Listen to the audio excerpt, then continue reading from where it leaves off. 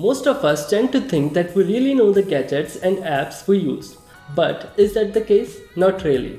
As it is with life, there's always a room for improvement and there's always a better and an easier way of doing things on your laptop or on your PC. Well, that's what I'm going to show you today. There are some simple life pro tips that will make you think, how come I did not know about it earlier?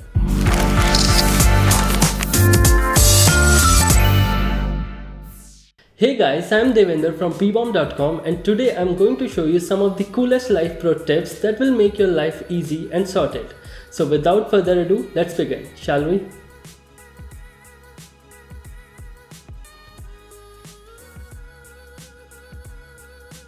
If you're like me or 1 billion others, you might be using WhatsApp all the time to stay in touch with your family, friends, etc. However, did you know that you can also use WhatsApp to save links or notes? It's a pretty simple trick. You can just create a group, add a friend, and once the group is created, remove the friend. I'm sure he or she won't mind it. Then you have a group with only you as the participant. You can then send links, photos, add notes, and more in the group, and it will be like your own personal journal.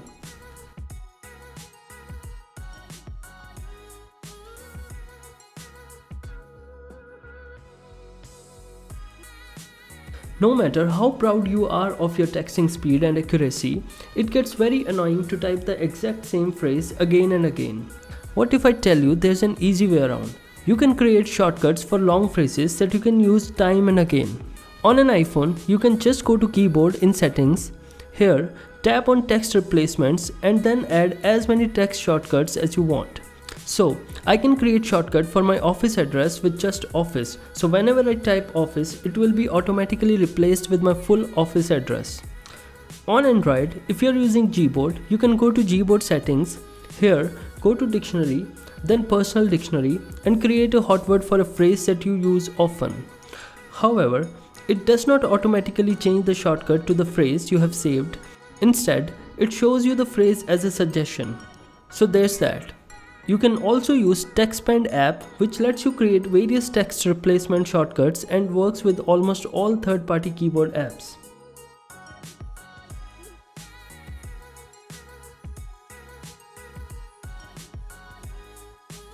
Handing over your phone to someone is like giving the key to your privacy. I'm not even exaggerating, especially if you're giving someone access to your photos gallery. If you have to show a photo to someone and want to ensure that the person doesn't start swiping through your other photos, the best way to prevent it to zoom in the photo, so even if the person tries to swipe, he won't be able to. It worked in the Google Photos app on Android, but it does not work on iPhones. However, on iPhones, you can use guided access to restrict someone to a single photo. First, make sure that guided access is enabled in settings. Then, just open up the photo you want to show and triple click the home button to enable guided access. Then, tap on options and disable touch. Then start guiding access. That's it. Guided access will be started and the person will not be able to use touch to swipe at all. You can end guided access by triple clicking on the home button.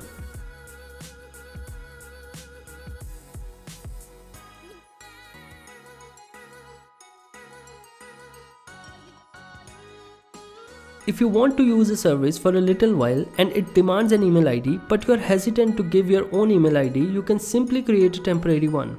It will save you from future emails from that service and you will save some time deleting spam. You can use a service like Tell Your Source Mail, which lets you create a temporary email address with ease. These email addresses last for an hour, so you can use these email ID to sign up for a service and even verify it. However, I won't recommend you to use these temporary email addresses for any social networks, as the inbox of these temporary email addresses can be accessed by anyone.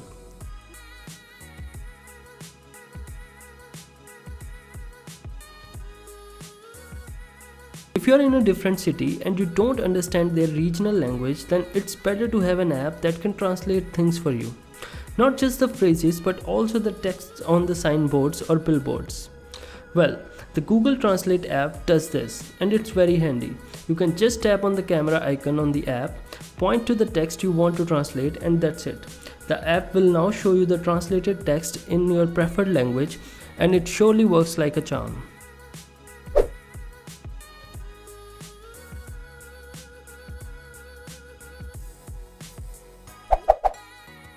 I often forget things, and mostly the important ones, and I'm sure I'm not the only one facing this. Though you can always note it down somewhere and then forget where you noted it, or you could use the Google Assistant. Well, Google Assistant can save you from this dominoes of forgetting things. You can just trigger Google Assistant and say, "Remember that the house keys are in my bag." Okay, I'll remember that. You can then ask Google, "Where are my keys?" and the assistant will bring you the info. Here's what you've told me. The 14th of April 2017, remember that the house keys are in my bag. If you want the assistant to forget, you can just say, "Forget that." Okay, I won't mention it again if you don't. Sadly, Siri does not support this feature.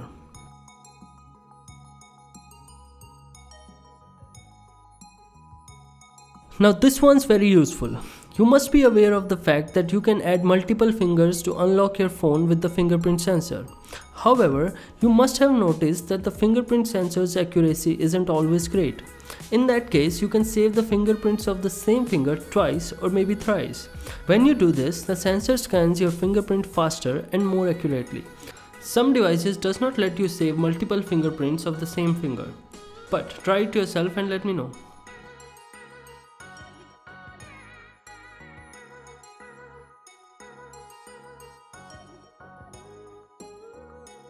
When you copy any text from a website to paste it in a document, there are some weird formatting that comes from the original text.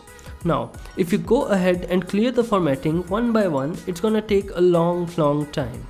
Thankfully, this simple trick can save you from the hassle of removing the formatting of copied text. You can just copy the text like you normally would, and then when you're pasting it, just use Ctrl plus Shift plus V instead of Ctrl V. Or if you're a Mac user, use Command Shift V. This will make sure that all the formatting from the website will be removed and you will see the text in plain format. So that was all guys. I hope you enjoyed the video.